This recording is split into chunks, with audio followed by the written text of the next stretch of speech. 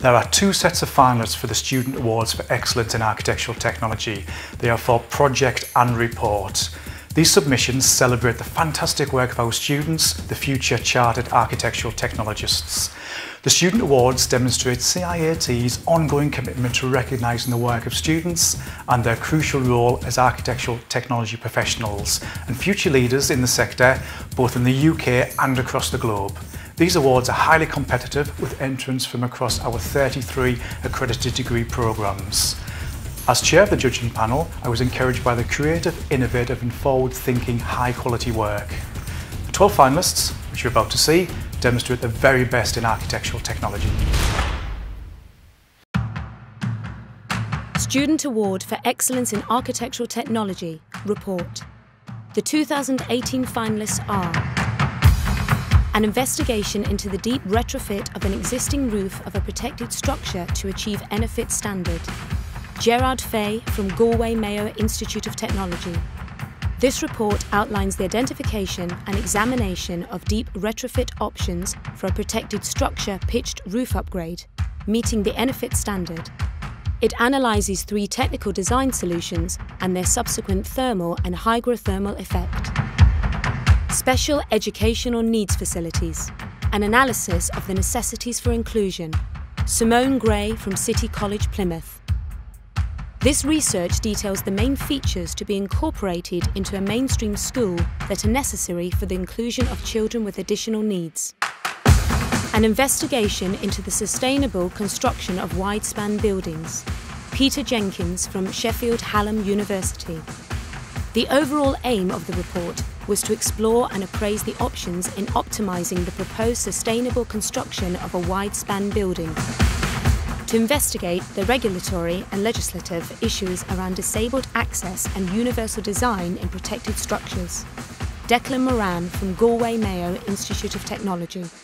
This report investigated the Irish regulatory and legislative constraints for disabled access and the adaptation of universal design requirements for protected structures by analysing the current Irish and European legislation for disabled access. Mind the performance gap, embracing technology to enhance on-site performance. Erin O'Kane from Ulster University. A performance gap in the sector has been identified between the predicted performance of the buildings at the design stage and how they actually perform once constructed. This study highlights the performance gap from a Northern Ireland perspective, investigating issues with low-energy design via a case study. In situ reinforcement of timber beams in a conservation setting. Darren Nelson from University of Central Lancashire.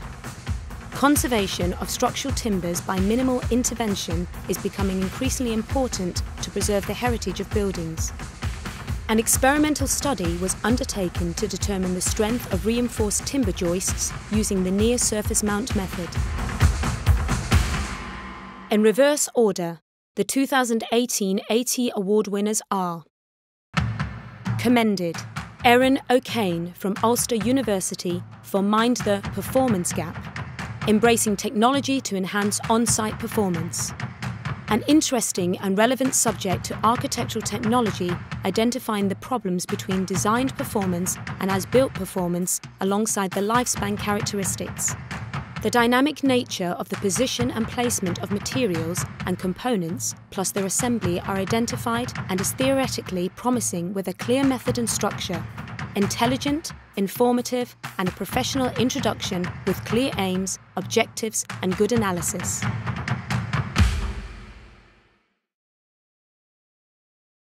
Highly commended, Simone Gray from City College, Plymouth for Special Educational Needs Facilities, an analysis of the necessities for inclusion. This research focused upon inclusivity and well-being linked to special needs facilities and the design of spaces for people who would benefit from such an environment. An interesting subject area, academic and well-researched with good context and clear aims and objectives. A very relevant topic with thorough analysis, well presented and clearly illustrated. The section on acoustics is the most developed and technically relevant section.